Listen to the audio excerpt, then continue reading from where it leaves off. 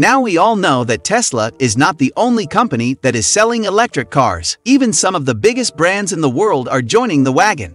In fact, for Joe Biden, Tesla is the only company that he doesn't recognize for its electric cars. Not until Musk allows the formation of unions in the company. But that's a story for another day. One thing is still clear though. General Motors has been making it clear that they aim to be the world's #1 electric car producers, but it's clear that Tesla continues to lead this industry. In this video, we take a look at how General Motors' competition with Tesla seems to be going nowhere. But before we start, please click on the like button to let us know that you're around.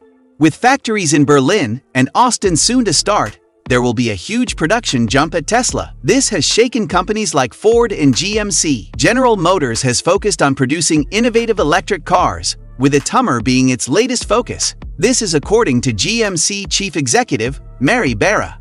Another car up their sleeve is the Chevy Bolt EUV. It has a better market in the electric car industry, and as you might guess, it was built to compete with Tesla's Model 3. Concentrating on its Bolt EV and EUV, it does seem that GM is producing their cars based on Tesla, while avoiding their mistakes. Although GM adopts some of its production strategies from Tesla, there's more to keep up with the EV companies, including its over-the-air software updates and localized production of batteries. It's clear that regardless of many predicting that GM will take over Tesla's market, Tesla remains far ahead of GM, which has failed dismally in its latest EV cars. The bad performance of GM has affected its stock, which has recently seen a flat tire. This is due to a poor perception on its ability to compete in the EV sector, despite them often claiming to have the ability to compete with Tesla. GM is currently operating with a goal to double its revenue by 2030, although many experts believe that by then, the company will be a small company, especially if the world totally moves to EV cars. This is due to the fact that even their engine cars are struggling to keep their heads above water in sales. Morgan Stanley had no choice but to downgrade GM stock. The company has said that it aims to sell about 400,000 EV cars by 2023. This was followed by an investment of $1.35 billion from SoftBank Vision Fund. It's aimed at producing GM self-driving cars, which are set to start during this year. It seems that though critics might be skeptical, GM still believes that they can take over Tesla's EV market. Morgan Stanley has also expressed that Tesla's revenue would surpass that of GM and Ford combined, meaning that even if both Ford and GM were to combine and operate as one, they would still be behind Tesla, proving their inability to compete with Tesla, despite the US government supporting the two car brands and not Tesla.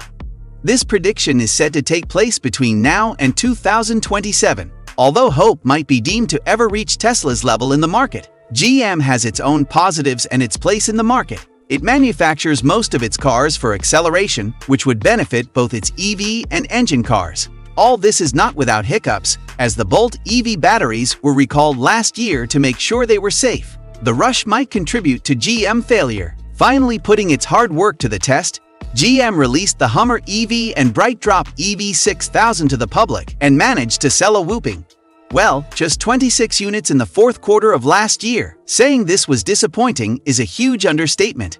Embarrassing would be more accurate, and the marketing of the cars is usually pointed out as the reason for the bad performance in sales. They then moved over to GM's best-selling vehicle, which is the Silverado pickup truck, and they produced an EV version of it. GM believes that it's too early for it to be judged, as they are still building a name for themselves in the EV sector, also supplying EV-based vans for FedEx and Walmart, hoping to capture the good transportation industry as well. GM CEO Mary Barra has also come out to say that one of their drawbacks is the ability to produce EV faster. This has been something that Tesla has been able to do, despite missing deadlines. This proves one thing, and that is producing EV vehicles is not as easy as some may think, and throwing money at it doesn't really solve the problem. It takes skill and experience.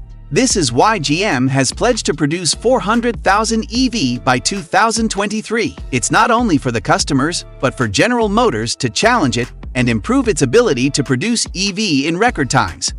The gigafactories that Tesla is building are proof that even if GM were to produce 400,000 cars, they would still be behind Tesla, as one of Tesla's gigafactory promises to produce every 45 seconds. GM has, however, said that by the year 2025, it will be able to build over 1 million electric cars in North America, which will include vans and trucks. It wants to also produce 1 million cars specifically for China. We should keep in mind that GM is trying to transition from engine cars to EV entirely, and there might be obstacles in that growth. However, Tesla's existence might not allow it to reach its goals. GM has been slow but firm in its production of electric vehicles. Taking from its experience with car designs and the design of flexible Ultium battery platform, it continues to produce more pickup trucks, although it covers most of the car model ranges, from passenger cars to full-on trucks. If it manages to capture the truck industry, which Tesla is yet to embark on, it might have a competitive advantage over Tesla in that particular market. This is also if it manages to produce vehicles that are futuristic and solid in its value for money. If it will reach 1 million EV by 2025, it will have to produce about 240 million Ultium battery cells. This is a huge task for them, though they seem brave enough to face it. Their strategy to turn customers' favorite GM vehicles like the Silverado into electric cars might just be what they truly need to make a move to an EV production company, since people already love these cars and would be willing to buy them as electric cars. This might be the reason investors in the brand are still holding on to their stocks in the company. The Ultium platform has helped the company since this has allowed it to build cars twice as fast. This is in hope to catch up with Tesla. Bearing in mind that Tesla is also on its own path of trying to produce cars faster than they already are. Evidence of GM ability to produce faster and more efficiently was when they were able to release the Cadillac Lyriq SUV 9 months earlier than they had to. They will be releasing 2 more SUV, one of them being the Chevy Equinox, which is set to be released in 2023. Its price is set to be at around $30,000. Tesla, on the other hand, has released its future models, which will also be released in 2023.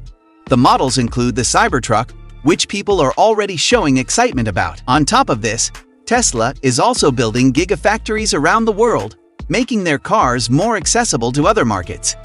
This means that even in the near future, it sounds impossible that GM would be able to catch up with Tesla, unless a miracle happens. The market seems more excited with Tesla as opposed to GM internationally. Elon Musk's love for green energy will not make things easier for GM, as Tesla might get to a point where their cars can operate and charge off-grid. All these developments are too advanced for any brand to challenge them, meaning that GM's ambition to beat Tesla might be nothing more than just a dream. Now, I really hope you enjoyed watching this video. Let us know your thoughts in the comments section below. Remember to like and subscribe to our channel for more videos like this.